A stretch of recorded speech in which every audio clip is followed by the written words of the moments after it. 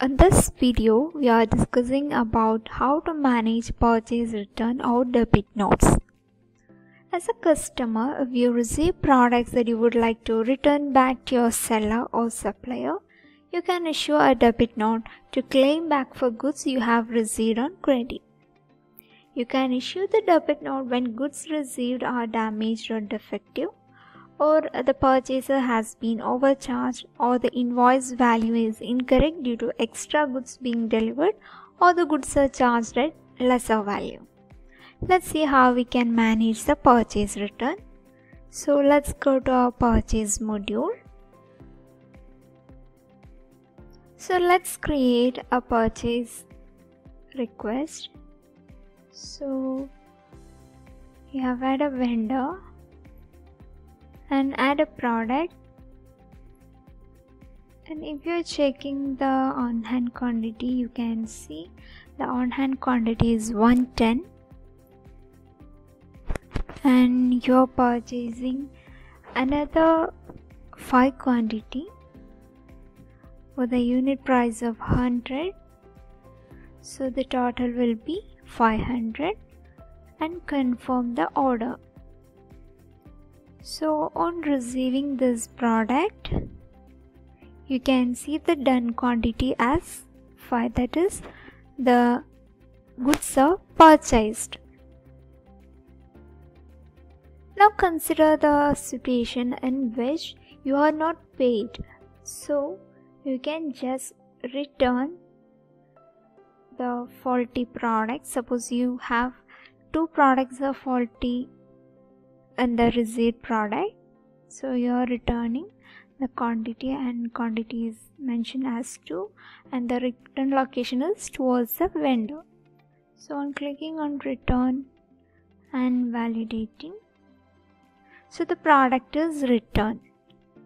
Now on checking the product, you can see the on-hand quantity is 113, that is 5 is ordered and 2 is returned, so remaining 3 will be added along with 110 quantity, so it will be 113 in the on-hand quantity.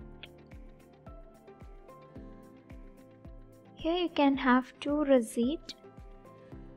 First one is purchased, that is 5 units of quantities purchased, and next transfer is 2 is returned. So yeah, you can create bill from here. So it will be bill for 3 quantity posted, and you can make payment. So you can choose the journal payment method. Amount is automatically filled, and you can add the recipient bank account. So it is paid. This is the first case here.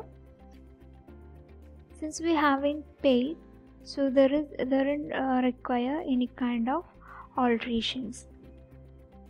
So the vendor bill you can see as bill for 3 units of quantity. Now let's see what happens when the return of product is after making payment. So create another purchase order. You can add the vendor and again 10 products are ordered, confirm order. So you can see the on-hand quantity is 113 right now. Now receive the product. On validating, you can see 10 more quantities added, that is 123. Now create bill and made a payment for 10 unit of quantity and register the payment.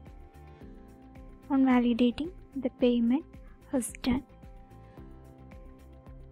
Now on receiving the 10 quantity, the purchaser found that some of them are faulty, so he can return that.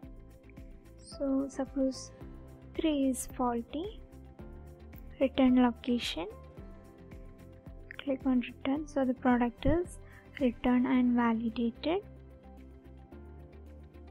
Now you can see the quantity is 120. Okay, now the goods are purchased from the seller and you would like to return the goods for any valid reason, so you have to issue the debit note. So debit note is similar to that of credit note, and unlike other accounting software, credit note itself is used for purchase return in Odoo. So at the vendor bill, you can add a credit note, that is 3 is return. So we have mentioned the reason, that is faulty product, reverse. So now you can reverse the product, there is a have to refund for those return product, post it and make payment and validate. In this case we are done a partial refund. If you wanna do it full refund, you have to first reconcile this and then add the credit note, so you can make a refund for the full amount. And you can see 2 vendor bills here. First one is your vendor bill and second one is the reversed bill. So in this way you can manage purchase return, and when you check out the product, so you can see 120 is on hand. This is all about how to manage the purchase return or adding a debit note in Odoo. If you are interested in knowing more about this or looking for any Odoo implementation or customization in your business, drop your request to info@cybrosys.com.